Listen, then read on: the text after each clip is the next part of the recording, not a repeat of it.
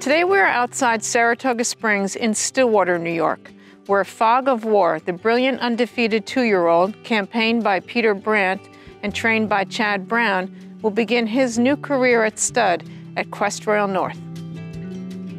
Fog of War was a horse we'd followed for pretty much his entire career. He was a precocious 2-year-old, maiden special weight winner in Saratoga for Mr. Brandt and Chad Brown, and in his second start he ran in the Grade 1 Summer Stakes up at Woodbine.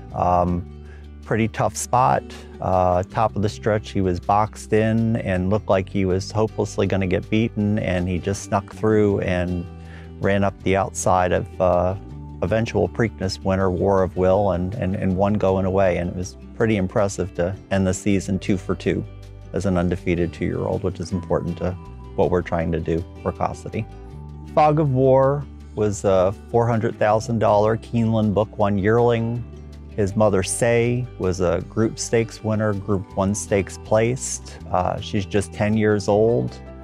All 3 of the foals out of Say are by Warfront, and all 3 of them are stakes winners themselves. The second dam was a phenomenal race mare here in New York for years, Risk Averse by Dynaformer, who made over $2 million. Warfront has really, to me, become a very exciting sire of sires. You know, the Factor has been a very good, honest racehorse sire.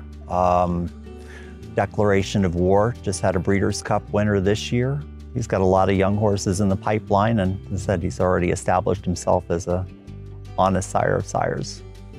After his 2-year-old form, we made an inquiry to Mr. Brandt a little later this fall.